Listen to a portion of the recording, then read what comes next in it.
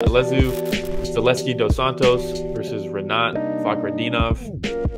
Fakhretdinov, it's another one who's taken the UFC by storm. This is his third UFC fight. His first fight, he had like 10-8 rounds against Brian Battle, and then he knocked out Kevin Lee, or he dropped him and then choked him out in the first round. This is another big test here against Zaleski dos Santos. Zaleski dos Santos, I believe this is him coming off of he fought Abu Bakr Nurmagomedov. But he fought Benoit Saint Denis, and I think he tested positive for steroids or something like that.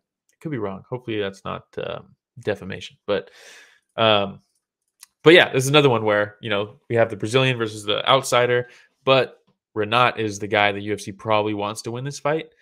And in the first round, I mean, he's just swinging. Dude, not to stereotype this guy, but Fakhretdinov looks like one of the henchmen from the movie Eastern Promises. Have you seen that movie? Oh, yeah. You have? Nice. Yeah. With Viggo Mortensen. If you like noir, you should check that movie out. And he looks like one of the guys that he fights in the bathtub or whatever, in the bathhouse.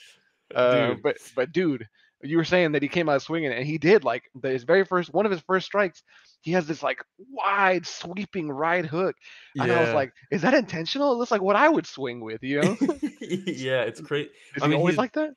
I mean, he's more of a grappler, right? But what happens with grapplers who are like dominant, that like once they get you down, you're not getting up. You're gonna have to survive that round, and then you maybe have a chance again the next round. What happens is you start to like anticipate the takedown, and you're worried about the takedown, and you're focused on defending the takedown. And the way you defend takedowns is usually you have your arms low because you want to like catch them with your arms, like hook them. So you're so focused on that wrestlers can almost get away with sloppier striking technique because the defense is you're so focused on the takedown that you're not ready for. Exactly. So you get away with it a little bit. It's also just kind of crafty and weird. So you're not used to defending against stuff like that because, like you said, he's really reaching and looping with some of these punches. And he was just catching Zaleski like as he was on the outside, like he probably thought he was out of range, and he put his hands down, and then he gets caught. He gets dropped within like the first 45 seconds. Yeah, with the left, got him quick. Yeah, as he's trying to circle away, and it seems like he shouldn't have been able to reach him from there, but he does somehow. Drops him, ends up on top, and really just grinds him down. And the boos started happening immediately. Immediately. This is the first one that I watched. So I was like, man, they're vicious over there. But you're right. It's probably because he's rushing up against the Brazilian. Yeah, exactly. So yeah, first round, it's like all Fakhretdinov, right? He drops him, he takes him down, and he grinds him out. No real submission attempts, maybe a kind of a rear naked choke attempt, but kind of from a side saddle position where he wasn't going to get it. Dos Santos did a good job of surviving. Second round, surviving. He was on his back. Fakhretdinov was on his back, and he was doing something that I don't see often. When I'm watching is when they're taking these shots at his leg. He's kneeing him in the back of the thigh or the side of the thigh. I'm like, why does this not happen more often? He like buckled him at one point. Zaleski dos Santos was getting up, and he knees him in the leg, and he drops back down to a knee from it. It seemed pretty like devastating. Like lots of power behind everything that he got to throw. Yeah, and then the second round was more of a stand-up affair. Dos Santos was doing a good job at defending some of the takedowns, or if he did get taken down, he was able to get back up, really showcasing some jiu-jitsu stuff. And this right here, Dos Santos started planting this seed because the way that Fakhretdinov was striking, he was almost already leaning forward like this and reaching with his punches. So Dos Santos made a good read where he started throwing a lot of uppercuts and straight up the middle type stuff. Which is going to catch you if you're leaning, right? Because you want to be moving laterally more so than vertically normally for this exact reason. And in the third round, I thought the second round was a close round, but I thought Fakhretdinov had the better of the exchanges on the feet. But the third round, Dos Santos starts throwing that front kick to the body over and over and over again, and eventually, with like 45 seconds left, catches him with it, and you see him hold his belly, take a few steps back, and you're like, oh my God, is this guy about to have a comeback win after getting dropped in the first round? Blood Rope says that this photo makes him want to puke. Yeah, dude, it's brutal, man. That's a brutal shot. I cannot imagine taking one of those, dude. It's so gnarly. But they end up on the ground in kind of an entanglement, and Dos Santos tries to choke him out, and it doesn't quite get it. Yeah, he doesn't get it, and Rinat gets up, and he's about to land like the hammer fist of hammer fists on this man. I was like, oh my god!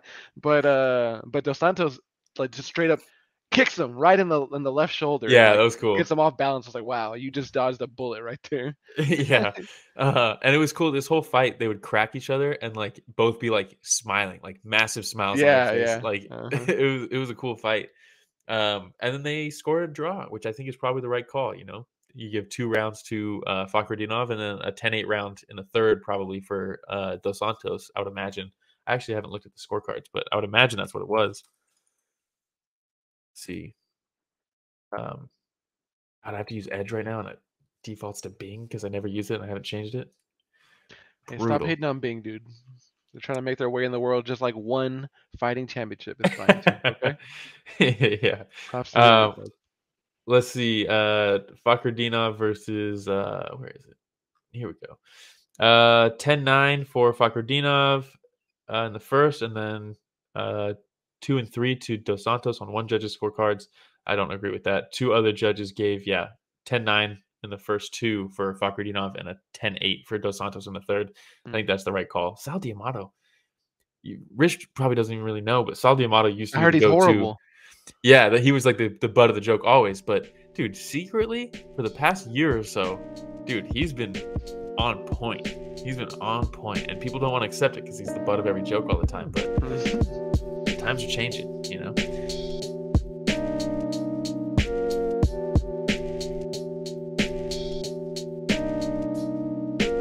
Hey everybody, Ramiro and Will here. Thank you so much for watching that short clip. It's just a small clip of what we covered this last Sunday.